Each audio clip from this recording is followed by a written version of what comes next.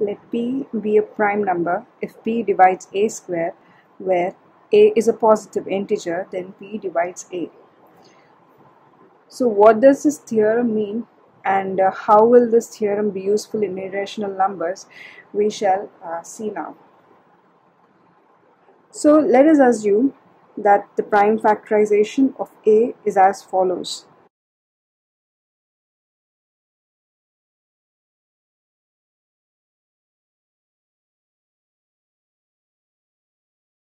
So let's say A equal to P1 into P2 into P3 and so on till Pn, where these numbers P1, P2, P3, so on Pn, let me separate them by commas, P1, P2 and so on till Pn are primes but not necessarily distinct.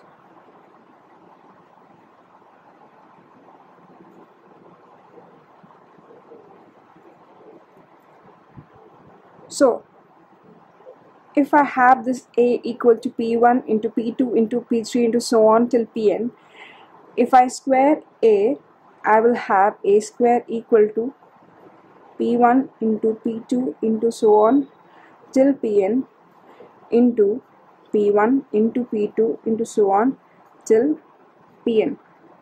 Or I can simply write it as A square equal to P1 square into P2 square into P3 square and so on till Pn square.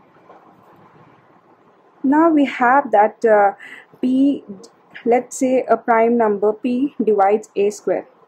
Let P divide A square. Now, according to the fundamental theorem of arithmetic we have learned before, it says that if P is one of the prime factors of A square, and due to the uniqueness of the prime factors of a number, we can say that if only prime factors of A square are P1, P2 and so on till Pn, then P is one of P1, P2 and so on till Pn. From fundamental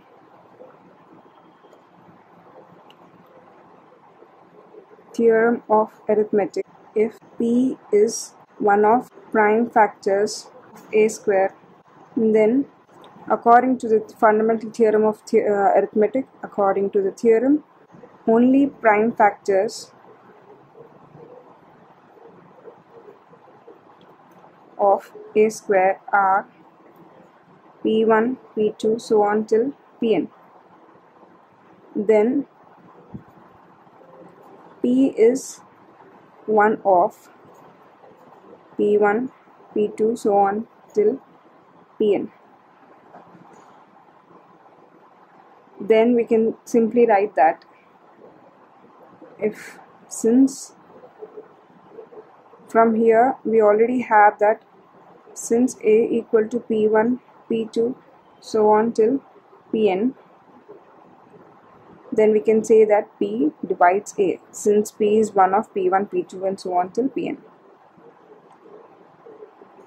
P divides A.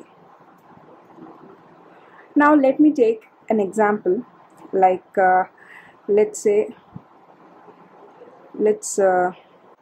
for the above theorem we have learnt, let me take an example to explain it to you clearly. Let's assume let A equal to some number, let A equal to 100. If A equal to 100, we'll have A square equal to 100 into 100.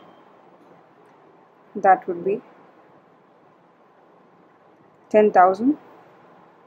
So now we have to take a prime number that would divide A square.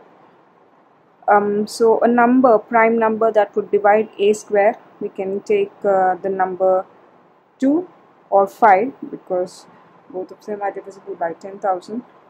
So let P equal to 2. So here we can observe that P divides A square.